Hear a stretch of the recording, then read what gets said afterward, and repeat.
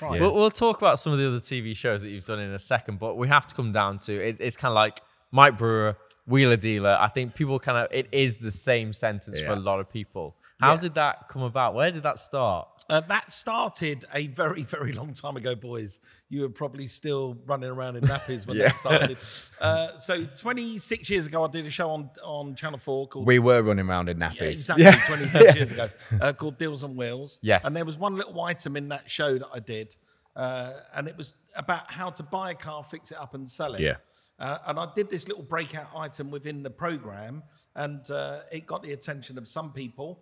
And there was two lovely guys that owned a production company that sat down with me, and then we thrashed out what could be a show based around that, that model entirely, about buying a car, fixing it up and selling it. And we created a program. It was originally called Grand Autos, because we were buying a car for £1,000, fixing it up and selling them. Yeah. But it very quickly evolved into Wheeler Dealers. I feel sad, like, you know, when you, like, even that one sentence, and like, certain things that you feel like you can't really do these days, be like, I should start off with, you maybe need a bit more capital to kind of, to get something for £1,000 these days. You're like, okay, scrapyard's taking more money than £1,000. Well, I keep getting people all over the world who, some people are watching the show for the first time, you know, in some parts of the world. It's been on for 20 years. And some people look at the prices and they go, oh, you should go back to the days where you were buying a car for £1,000. Yeah. It was much more realistic. And I go, it doesn't exist anymore. You can't. You'd have to go to India or go to different countries. So what is the cheapest car you'd say you've ever actually bought to then flip over?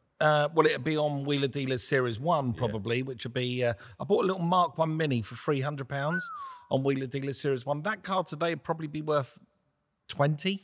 Now, Minis are very close to your heart, aren't they? I believe it's one of the first cars that you ever got, actually. Yeah, so I passed my test in a Mini. People of my generation, my age, you pass your test in a Nissan Micra or a Corsa, right? So people of my age pass your test in a Mini. Yeah. So at the age of 17... And back then they were Mini as well. They were Minis, they were tiny little cars. And at the age of 17, I realised I had a scooter at 16, little 50cc scooter, and I realised it's not much you can do with a girl at 16 on a scooter.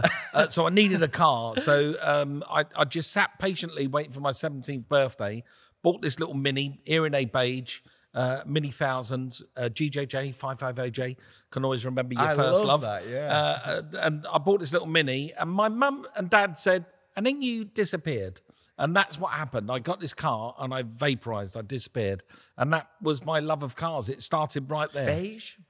Beige, A beige, I'll tell you, rocking it. Colour? Strong colour back then. Yeah, I mean, listen, that car is the genesis of the Wheeler Dealer you see in front of you. All my success comes from that very moment. When I bought that Mini, there was the freedom of the road. It was the fact that I could have so much fun in this tiny little space. If you know what I'm talking about, I could fill it with friends. We could laugh. We could got a great e-brake. You can get in that car from South London and end up on the pier in Brighton within an hour. And you know, it's a time machine. It's a little time capsule, and it will put you places, and it will give you fun. And then one day I parked it outside my sister's house, and her neighbour Jan reversed out of her driveway in a Cortina Mark V 2.3 gear. She reversed out and smacked it so hard, the insurance company decided to write it off. Oh. But I managed... It's your baby as It's well, my baby, first one. and I love that car. But I managed to pay £25 to the insurance company not to write it off and get it back. But they gave me the £300 for the repair. Of which I had 300 quid. You know, I only paid 300 quid for the car. So I had 300 quid, and I'm like, wow, what do I do with 300 quid? And my dad was real good. My dad was a customizer, so I thought, well, why don't I just customize it? So I painted the roof black, painted the bonnet black, Sibby spotlights on the front, mini light wheels, changed the interior, pulled the dent out. And I ended up with a car that looked so cool that within a couple of weeks, a friend of mine offered me £800 for it. So there I am with a £500 profit. I've fallen on something pretty good here. Yeah, 17 years of age. The average wage at the time for my parents was probably £100 a week. There I am. I've just made £500 in one transaction. And I thought, wow, I'm quite good at this. I'm going to do this again. So that led me on to becoming a wheeler dealer. And I just bought and sold, bought and sold, I think one thing that I love about this is kind of the same with us in retrospective, in a weird way. Our dad was a dancer. We kind of got into the dancing world and TV and entertainment.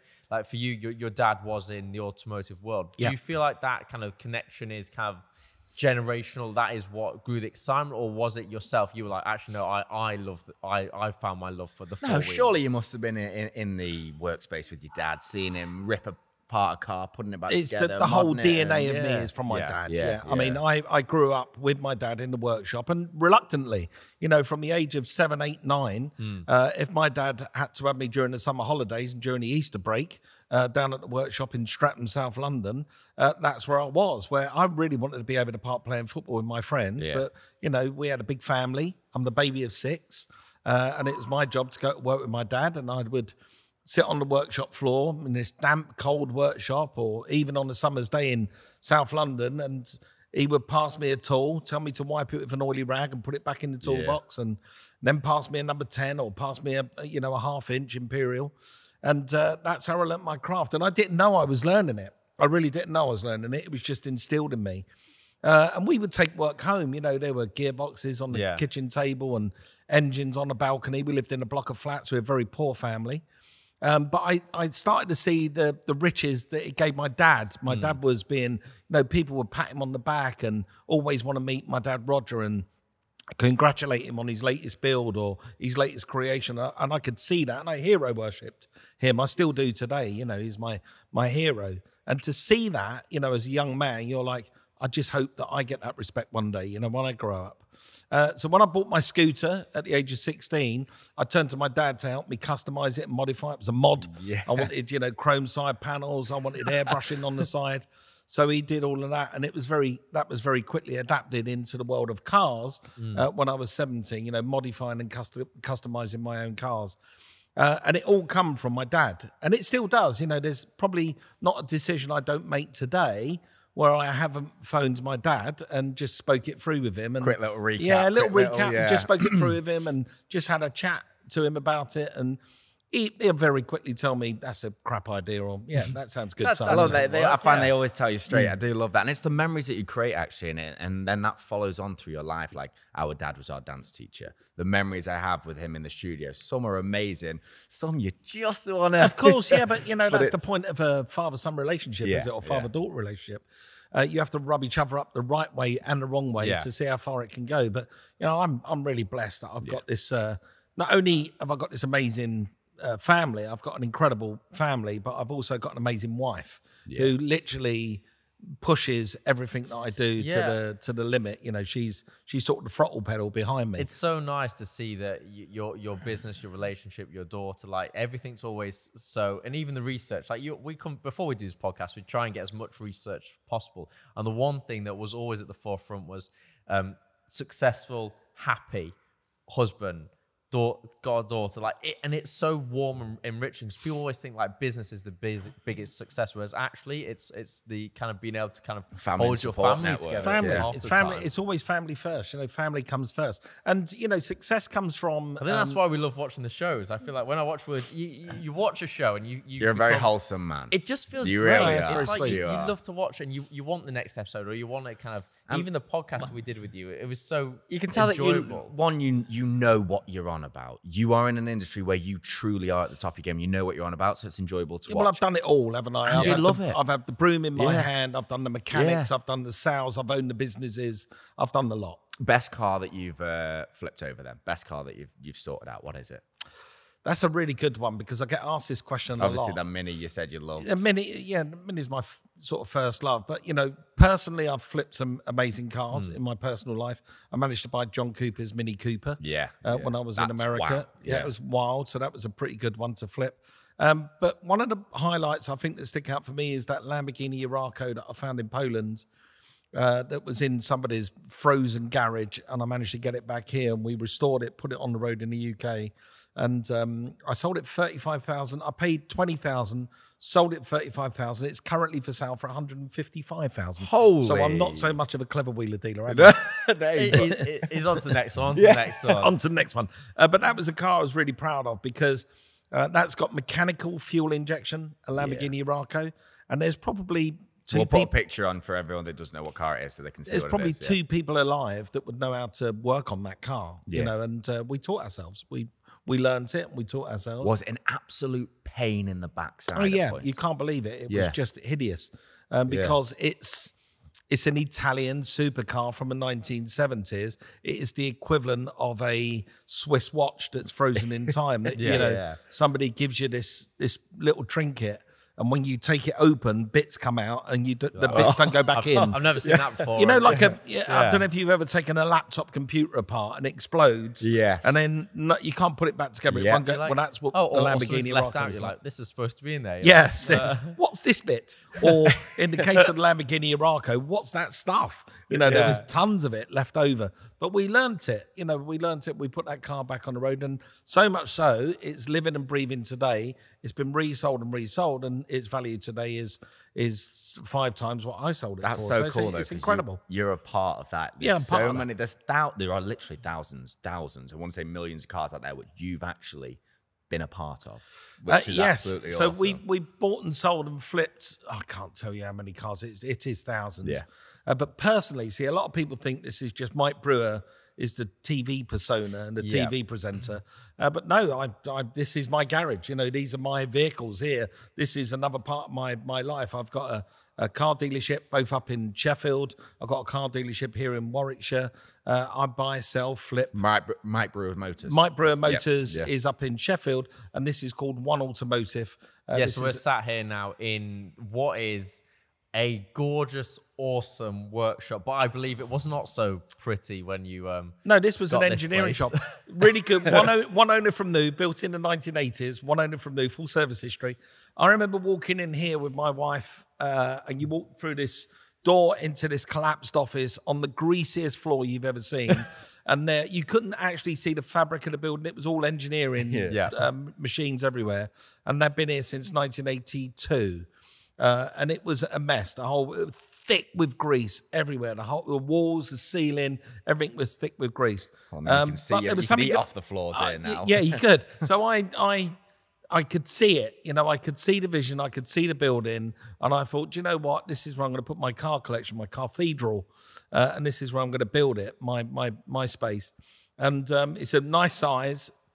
I've got lovely tall cabinets around it, and you know I spent a fortune of money making it the way I want it. We've been viewing talking, gallery, yeah. We were office. speaking earlier. Apparently, you're going to get a sim in there up there. I think. Yeah, we're going to do a sim racer. I built that I balcony. think they could create a whole little episode doing that. It's all fastest lap times. Put it on yeah, TikTok. but what we need is Fasaro Sim, We were speaking about this earlier. Fasaro Sim. If that lovely company Fasaro Sim supply me a sim. Sorry, what they called supply again? me a sim Fasaro Sim. So the owner of Vasaro, we went and tested their sims for them at them. We tested their F1 sims before they announced that they were the official F1. And I said, phenomenal. Maybe speak to them about getting like a Ford Transit, you know what I mean, as on an F1 track. Or the Nordschleife. Yeah, brilliant. Well, they just had a Ford Transit go up Pikes Peak. Which was a hot rod, Crazy. you know, a race car, Ford Transit, compete on Pikes Peak. I think it finished in the top 10. So, get them to do that for Sorrow Sim. But I wish they would reach out to me and just supply me a blooming machine. Yeah. I've plugged them enough. But no, I actually built this place and the balcony, that's cantilevered. I built it with enough strength you can put a car up there. So it is legit solid. Like, I'm not worrying about that falling down. How are you going to get the car up there? Well, we just lift it up, you know, with a crane. Yeah. But I actually was going to put the minis up there. You know, I've measured it. I'm not going to lie, that would be absolutely beautiful. There, they would fit perfectly up there as well. Yeah, it'd be really good. But no, this was the space that I created. So I could relive those moments from my dad. You know, I could be in the workshop, my own workshop. It was a moment which I'm sure you've had with your dad as well. There was a moment when my mum and dad come up to see me last summer, and or the summer before actually, and I walked them through the door, and my dad see this for the first time, and his heart just went. But you could see him bursting with pride. But I think taking that back, it's not happened yet with my dad yet. what are you on about? I'm sure it has. Just before we go anywhere, thank you very much for listening to Freedom Impact Trust. We love your feedback, so please do leave a review because it helps others find us, doesn't it, Curtis? Yes, it does. Comment, subscribe, like, share it to a friend. Let everybody in the world know that this is the podcast that you're enjoying, and let us know what you loved about it. We enjoy talking to you guys. We enjoy having fun, and we can't wait to see you and hear you on the next episode. Plus, we want to thank our sponsor, FINT, the financial investment app, making investing easy from as little as £50 a month. You guys are awesome. We love you. We're part of you. Don't forget, it's all through 3 portfolios, AJ. Nice and simple. I know. Have a great day. See you later, guys.